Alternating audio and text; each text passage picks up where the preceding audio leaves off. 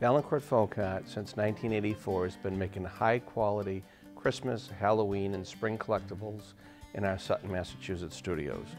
We use our collection of 3,000 antique chocolate or ice cream molds, and based upon Judy Vaillancourt's designs, we create a high-quality figurine.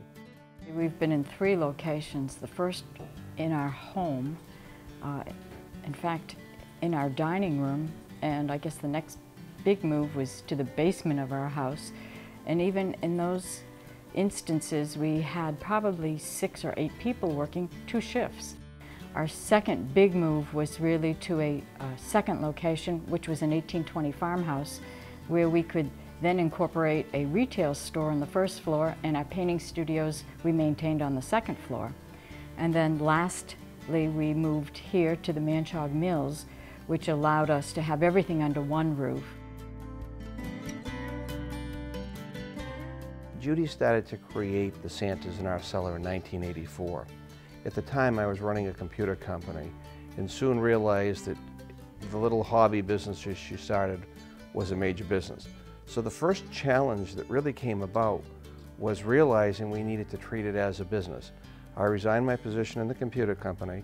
We immediately had to get lines of credit, so we had to create a business plan, bring the banks in, which was quite interesting when you're sitting in the dining room of your house creating Santa Clauses to bring in major banks looking for business. So the first challenge was just creating the financial plan to make the whole thing work. Generally, an artist won't come with both the business end of it as well as the artistic viewing. So it's made a good partnership. If he stays in his department and I stay in mine, it works out quite well.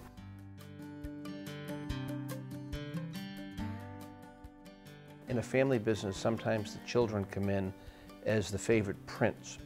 In this case, Luke comes in with an internet expertise that has enabled us to reshape our business one more time. Where our traditional businesses evolved so dramatically, 80% of our small mom and pops have gone out of business. And today, Luke has gotten over 20% of our businesses now on the internet. So we've just seen focuses and changes because of the family expertise. You know, my parents throughout my life have never really pushed me to come to work here. In fact, they've always kind of wanted me to go do my own things, especially first. I think they had the hopes of me joining the company, but it was never projected to me. When I started working in advertising in 2005, I kind of got the perspective of what businesses were doing in terms of sending out work to ad agencies. And I figured that with my skills combined with my interests, I really had a vested interest in coming to the company and making it work.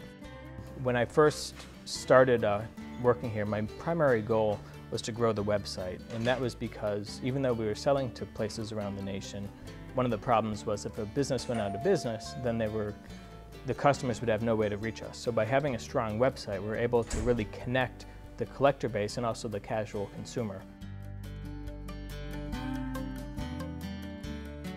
And really the nice part of a family business is that you have to realize it's not isolation.